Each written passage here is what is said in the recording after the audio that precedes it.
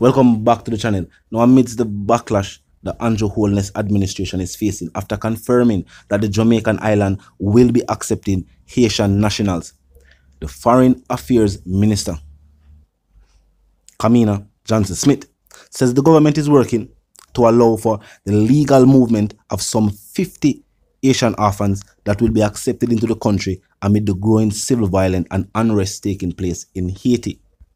And recently we see Haitian political parties saying that, seeing that the prime minister has resigned, there was plans to just put a new acting prime minister in place. In the meantime, political parties have denied that solution, saying that a new leader must be elected by the people. And that's something we hear barbecue say. And surprisingly, the international public don't really know anybody as the face of the growing tension taking place in the Haitian country. As the people know, barbecue is an individual that has been interviewed. Documentaries about Haiti have been made. He has been featured in them. We don't even know who are the political leaders for the party of Haiti, or leaders for the political parties from Haiti.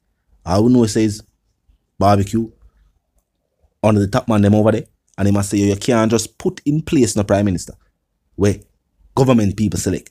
He must say the people, the Haitian public, have to select anybody who is going to be a leader accepted by the people. And truth be told, it must be an individual elected by the people if the people accept him as a leader. Now, the foreign minister said she saw a report that seemed to be giving the impression to Jamaicans that Jamaica was opening their borders to all Haitian orphans and all persons claiming to be Haitian orphans are accompanying them. And that is not the case at all, she said. What they said was, there's an orphanage on the Haitian soil that cares for about 50 of the most disabled children, and the mustard seed community has been working with them for the past, what she said would be a year. So she said the mustard seed organization, a known organization on the Jamaican soil, has been working with this orphanage that is on the Haitian soil. And when you hear the situation, as she was quoted as saying, the facility is a private charity and the mustard seed is also a private charity. But the orphanage itself has been facing attacks by the violence that take place on the island. And so I guess the solution now is to have the children and the care of that orphanage move to the Jamaican island. So the people who are going to accompany them are probably workers from that charity. And what take place over there is very, very complex. A sad situation that take place on the Jamaican island with crime and violence. And of course the state need to pay attention to what take place on the Jamaican soil. As them say, dance a yard before you dance abroad. We not say all the people or the administration of the Jamaican government could put focus on another country's issues while them have them own country's issues to tackle. And I guess from this press conference, them that try to explain that to the people, say that is not what the administration is doing. The administration is just lending a helping hand in ways where them can help out. I never say, truth be told, that is something good for the part of the state. Sometimes a little help go far away. And if I even just can help out this orphanage, you know what I mean? Of course, we know the concerns of the people. Even Haitians have shared their concern, saying that in times of crisis like how we see take place are taking place in Haiti, you have the criminal element. Remember, one of the headlines coming out from Haiti is that there was a prison facility and individuals were let out from that prison facility. Now, whenever you have a situation like this with people leaving the country, criminals sometimes mix themselves in with law-abiding citizens trying to seek a safer place to dwell. And that's what people are concerned about. Will Haitian criminals make their way onto other Caribbean countries? We don't know. And there's no way where the state can guarantee that. I say, no, that can't. Now here them say, North America will be accepting the Prime Minister. We know if them say them are going to accept any other people from the Asian country. CARICOM need to ask them that. Now talk to me in the comment section. Tell me what you think. Now on to the other stories making headlines today. Now also making headlines today. We don't know if Cliff Hughes just has said this or this was just an admission in the heat of the moment. As we see with Everald Warmington, more some people just start their mind. And Cliff Hughes say, you know, he has been a customer on a back road. Now, as the interview was talking about entertainment projects set for Port Henderson Road in Portmore, as Portmore is now being set to be Jamaica's new parish. Cliff Hughes made this personal revelation. Maybe couldn't hear what God, and they will continue the reasoning nation. Look and listen. It's a big Rob. Hold on. You're telling me, say that the red light business that go on a back road done? Stop? Gone out of business? No, man, it's still there. Oh! It will never go out of business. It's the longest profession. Maybe you're too young The to know oldest that. profession. The oldest profession. The oldest profession. Maybe Yes. you're too young to know that. No. And Right. I've been a customer at back road. You have been a customer, Jolly's, or Andres, or Morgan. But the reality is, Cliff, I'm planning some activities for around there. Some health education. Yes. I want to bring the health Why you making up? around Why there. you make up that? Why you make up that vote for? All of us. Because you All- said that you're a customer. Yes. All of us is a rite of passage. Growing up in Jamaica, in Kingston, you go back road. You have the time when you went to back road. Yes. And you go back road for a number of things. Why you all making up? Look at them. Chinese restaurant. Look at them. Right? We must talk You truth. need to visit the Dragon.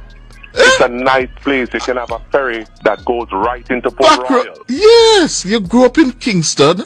Yes. Back road is a rite of passage. Not true, Big Rob? Absolutely. Not true. Absolutely. Thank you very And I would much. invite your staff to come down to Back Road. Them creating all kind of And truth be told, if Portmore gonna be a parish, and them go try to focus on the nightlife aspect.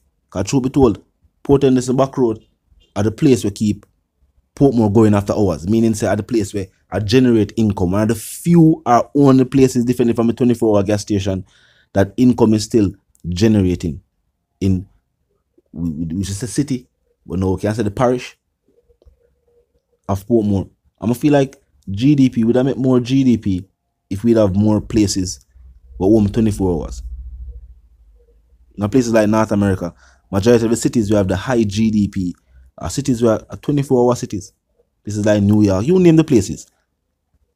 You have more businesses, whether that be restaurants, entertainment spots, but they open at night, primarily at night. There was also talk to legalize what the state or the system has coined as the oldest profession. People say, no, no, we not live long enough to know say the oldest profession. But that's what them say. I'm gonna feel like, you know what I mean, taking the opportunity to also push projects, entertainment projects, nightlife development is a good look. The more you think Cliff Hughes say, he has been a customer. Cliff Hughes says like them talk to him like in the know Ushpa, like in the know what goes on. You also the government has said with Jamaica being the home of reggae, they might plan for also invest in the culture. And truth be told, when I say agriculture and entertainment are two industries that would have bring in billions for the Jamaican island. And for some reason, I feel like the state I deal with them two industries the right way. And the Minister of Entertainment, boy, should do our best.